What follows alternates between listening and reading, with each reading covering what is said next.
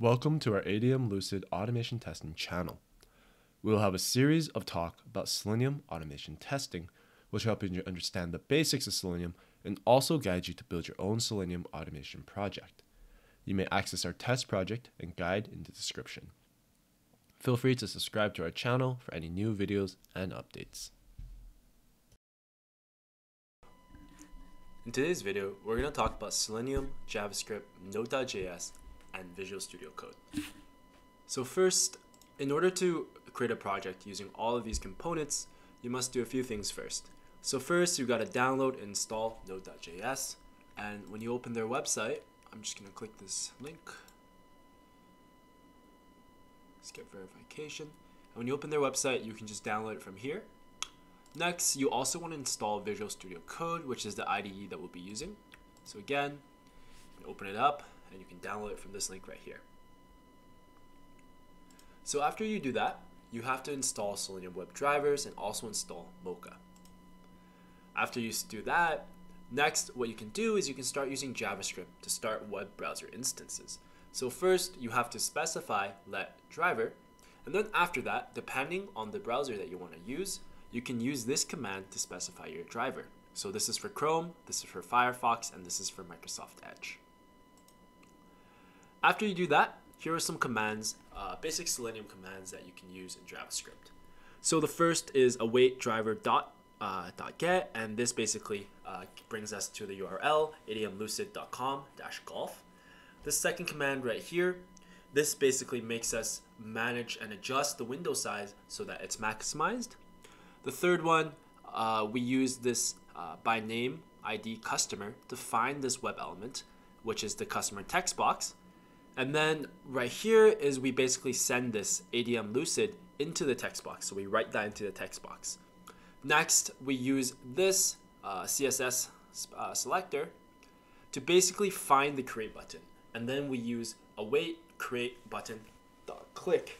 And this will basically click the button and send the customer entry ADM Lucid. So that's some basic commands that you can, Selenium commands that you can run using JavaScript. Next, I'm going to show you basically how we can set up our environment a little bit more. So the first thing you want to do is you want to create a folder, and in the folder, you create the folder using Visual Studio Code, and then you open a new window, and then you open the folder into that folder that you created. And from there, you want to run npm init in the terminal, and then you also want to run npm install Selenium WebDriver, and this will install Selenium WebDriver. Next, we can update our Mocha package right here using this command right here, and then we can add some new files into our folder that we created earlier, and then we can run a test using this command here, and this is a Mocha test. Okay, so now I'm going to show you how we can do this in our own project. So first thing I'm going to do is I'm going to create a folder, and I'm going to name it right here, and I'm going to name it video test for this video. So I created this folder right here. Next, what I'm going to do is I'm going to go into Visual Studio Code that I just downloaded, and I'm going to click File, and I'm going to click Open File, or my bad, Open Folder. I'm going to click Open Folder, and I'm going to click, go to my desktop where I saved it. I'm going to click Video Test and select this folder. So now that I have this, yes, I'll just go ahead and trust that. Now that I have this, I can go to Terminal here. I can go to New Terminal, and I can perform the different tests, the different commands that I talked about earlier. So the first thing I'm going to do is I'm going to type npm init to initialize npm in this folder. And I'm just going to let this through. Click yes, type yes, click enter, and that's done. Next thing I'm going to do is I'm going to use npm to update and or to install Selenium WebDriver. So I'm going to enter npm install, and now I'm going to type Selenium -WebDriver, and then enter. So it's going to take some time to install Selenium WebDriver, And once that is done, what I'm gonna do finally is I'm gonna go to this file right here, package.json, and I'm gonna go down here and add a dependency. So this is gonna be, I'm gonna add basically, I'm gonna type in, it will be, I'm gonna type in right here, it's gonna be, I'm just gonna copy this over so that I don't make any mistakes. It's gonna be Mocha, and then it'll be 10.2.0, and then go ahead and save that. So once we have that, next we can basically perform some other, we can create some test cases now, or test classes. So the first thing I can do is I can go here and I'm gonna create a new file, and I'm gonna name this file home.spec.js, and this is an empty file, and right here I have some text that I can just copy over, and this is basically the general structure that we use to create these tests. So basically we're creating a driver here, and then we're doing some runs here. So anything that any test I want to perform, I basically write it in this try statement right here. Okay, so to begin with, the first thing we got to do is we have to specify our driver, because we said let driver up here.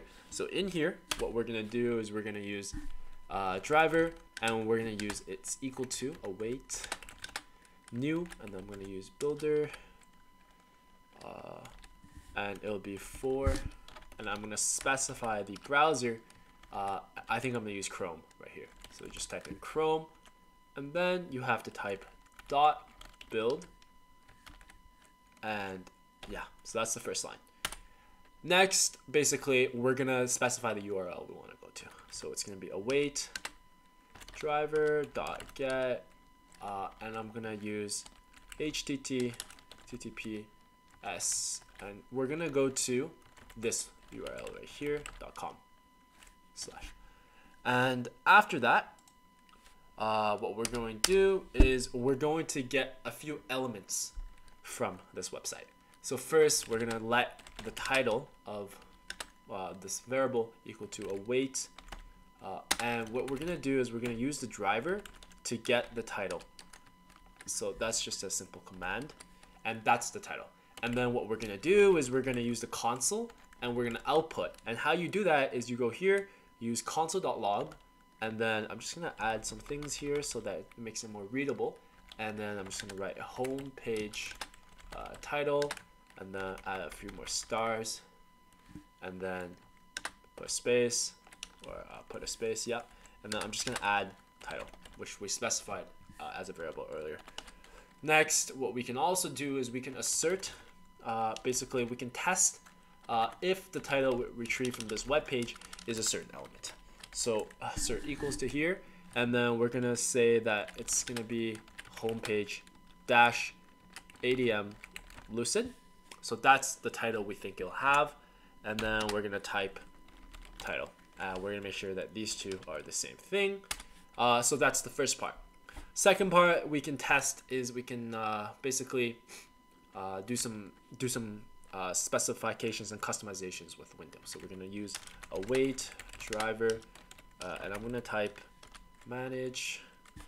And actually, I'm just gonna copy this over because it takes a long time to type. So right here, and again, I'm just gonna say first one, we're setting the timeouts to 500 seconds, and the second one is we're maximizing the browser.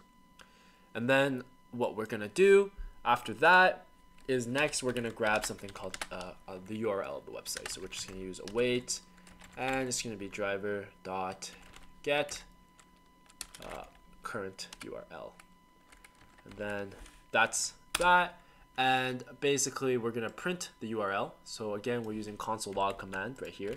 So we use that command, and then we print the URL as the variable here as we're calling it. Next, we're gonna use this, and we're gonna navigate to a different web page.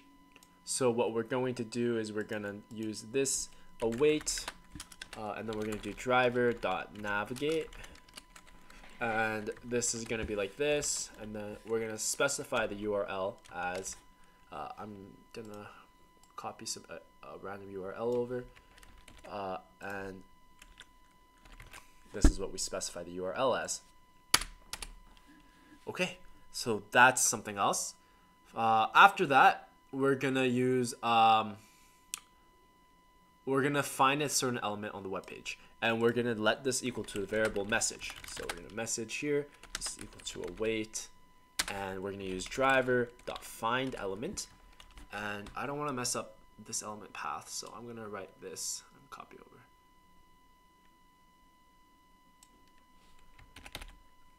And we're gonna call it by XPath, and we're gonna use this XPath to find the element, and we're gonna call it message.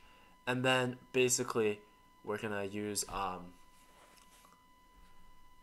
other commands right here. I'm gonna copy over another command here, and this is basically we wait until this element is enabled, so this message, and this is how long we wait, the maximum amount of time. And then after that, we're gonna specify value as equal to await message.getText. So whatever message just has afterwards, we grab the text and we trim it, and then that's what the value is. After that, we can assert a few things. So we can assert first is that this value that we get is this text right here, and then next is we can print basically this message, this value right here, and we'll show it in our console. So go ahead and save that. And now in order to test this, we just type npm mocha, and then we can type home.spec.js. And now we run it, and oops, my bad. I accidentally typed something wrong. It's actually npx, not npm mocha, and basically we run home.spec.js, and now it will run. So we see that the browser opens on my other window, so I'll drag it over here, and basically it's doing some different tests, and this is the stuff that we told it to print. So the web page, we told it to print the URL, we told it to print the header, and that's our first test right here.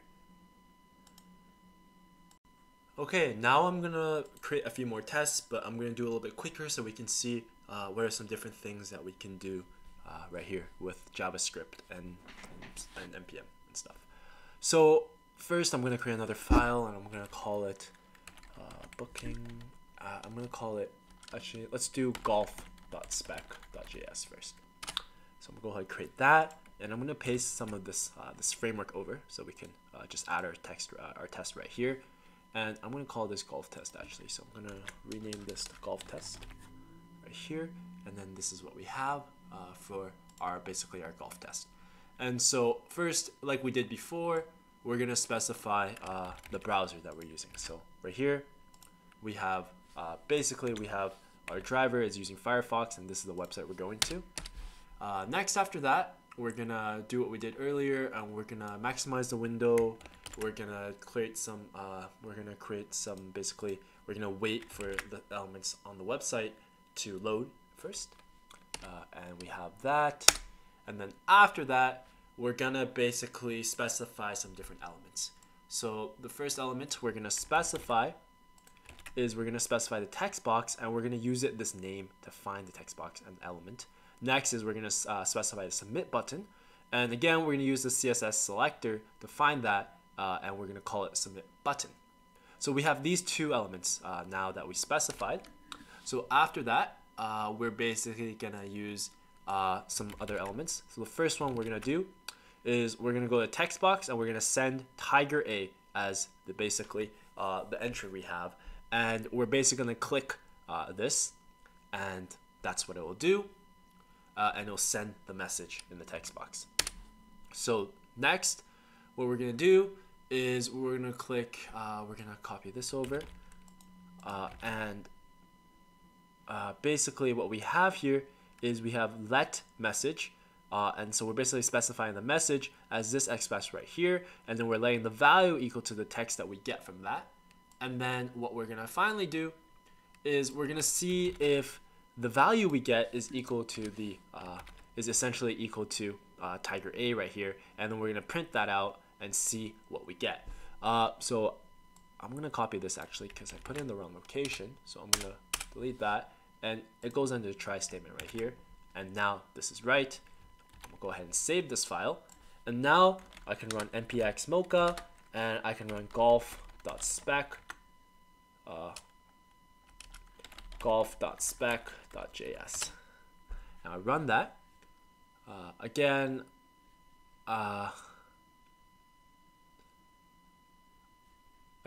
let me see one thing that I might have did wrong. So I'm gonna go ahead and put this here, and we see we have an error right here, and the error is because I used wait here, but I need to use await.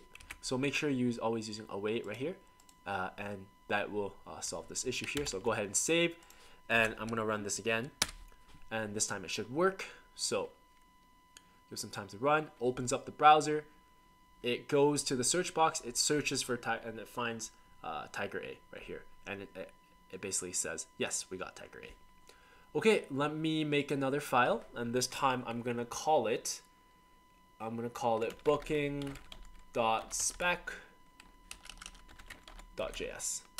Okay, and again, I'm gonna test. I'm gonna copy over this framework that we have here, so we can create this, and I'm gonna call this booking.test. And this time, what we're gonna have to do is, since we're working with a drop-down list this time, one thing that I have to specify up here is this. So constraint for select, we have to use this WebDriver thing right here. Once we have that, let's begin. First is we need to specify what browser we're building. So again, we specify that we're using Microsoft Edge, and this is the web page we're going to.